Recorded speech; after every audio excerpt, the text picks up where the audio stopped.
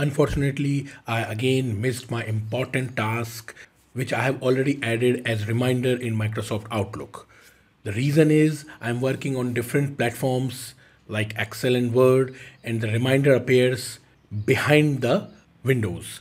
So there is a solution for that. Howdy everyone, I'm Amit from Mail Smartly. Today in this video, you will learn how to set reminder on top of other windows. So for that, all you have to do is to click on the file tab, which is available on the top left corner of your screen. Now click on info, which is already selected.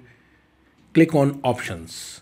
That will open Outlook options dialog box.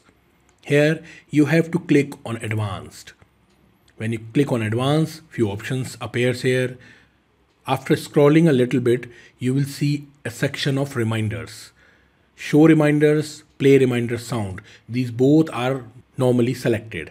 I have already selected these to get reminder, but I have missed this option, show reminder on top of other windows. That means when you select this checkbox and hit OK, the reminder will be appeared on the top of all the enabled window you are working on, even if your Outlook is behind the different platforms. Hit OK, and definitely after that, when you get your reminder, you will get the reminder on the top of every window. If you have learned something new from this video, please like and subscribe my YouTube channel, and don't forget to click on the bell icon so you will never miss out any Outlook tips and problem solvers videos I come up with.